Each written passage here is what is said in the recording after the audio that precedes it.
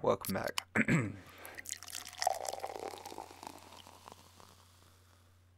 Welcome back to another episode of Brass and Beer. Today I am doing a wrap up of my whole entire year hunting this year. So we'll just get right into it. So this first trip was my very first trip out. It was the labeled Hunting Vlog 1.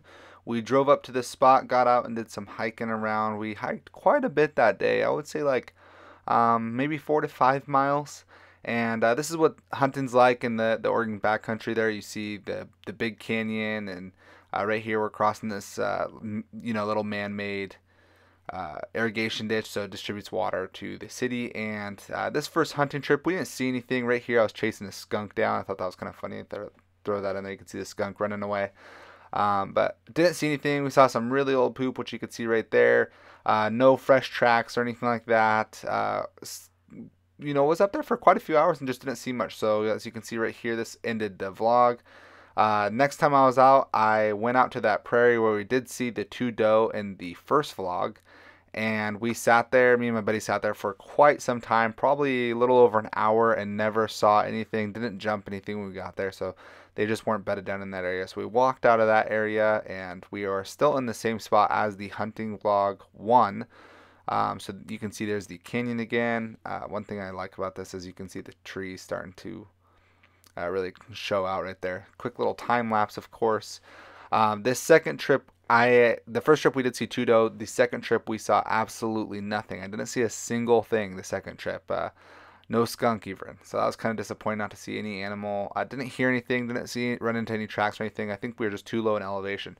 So in the third vlog, I did decide to go higher in elevation. And as you can see, we are up in the snow. Me and my buddy Garrett again. He was in Hunting Vlog 1. And right here, he took me to the spot where he saw this elk skeleton. He believes wolves got to. And yes, in Oregon, we got wolves. And so this was the day we got up there to go hunting. Got a late start in the morning, but did quite a bit of walking. You can see lots of down trees in this area. And lots and lots of hiking and walking this day, and found a nice little spot, good shooting lanes for Garrett. He's a bow hunter, so we sat down, tried to rattle something in. We never heard anything or saw anything that day. So then we ended up going to a bigger open spot and getting the predator call out. And so as you can see here, found a nice little spot up against the tree line. And Garrett put on the predator call, and we sat there for, I would say, a little over an hour and just didn't see anything. We thought we'd be able to get something in. So that basically ended that day. One thing that I did forget to mention was I did see a dipshit that day, and that was Garrett. So next day, this is the Hunting Vlog 4. Did lots of walking through brush.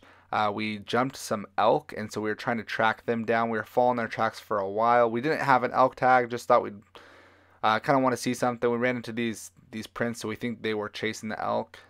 So right here, sat down, started rattling deer in for Garrett, and we definitely got something. We heard something walk around in the brush line. We think he smelled us though, and we just never saw him. So you can see us looking around right there. Never did find him though. So we called it a day. That day we actually did see 4 cow running up a hill, which was really neat to see. It's been a while since I've seen elk. And then we did see 1 buck that we chased around for a good while. So got back to camp though, walked the dog. And this was actually my very last hunting trip of the season. I never went out hunting again. I did have my bear tag till the end of the year, but I never got to use it. There was a few other times that I went hunting but didn't vlog it. And those days I was glad I didn't vlog it because I never really saw anything. So I hope you guys enjoyed this. Hopefully we'll see it next year. If you do want to see it next year, give this video a thumbs up and we'll make it happen. Leave a comment down below if you have any questions or suggestions. Subscribe would help me out greatly. And last but not least, thanks for watching.